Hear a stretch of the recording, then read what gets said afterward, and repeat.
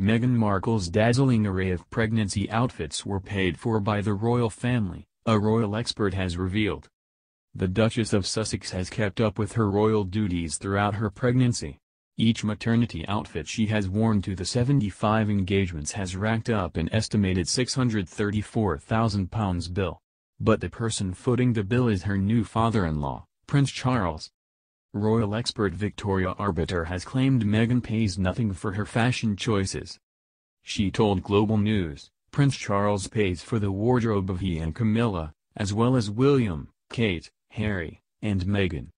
The money comes from the Duchy of Cornwall estate and is used for the official household budget, including clothing.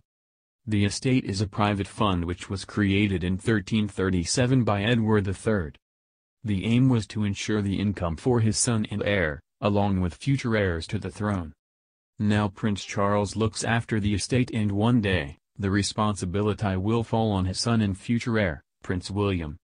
But it seems other royals enjoy dipping into the fund when they need something new to wear for their duties.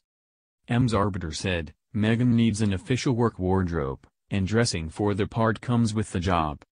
That's a household expenditure. Clothes that she wears in her private time, she will be paying for herself. But if it emerges too much money is being spent from the estate, Prince Charles will make some cuts. Meghan's maternity outfits are also nothing compared to other royals' love of couture in the past. M's Arbiter said, Lady Diana wore pretty much nothing but designer wardrobe for official functions. We do see Kate and Meghan incorporate high street brands in their outfits.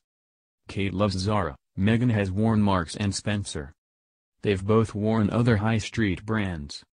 Meghan is expected to give birth to her first child with Prince Harry next month.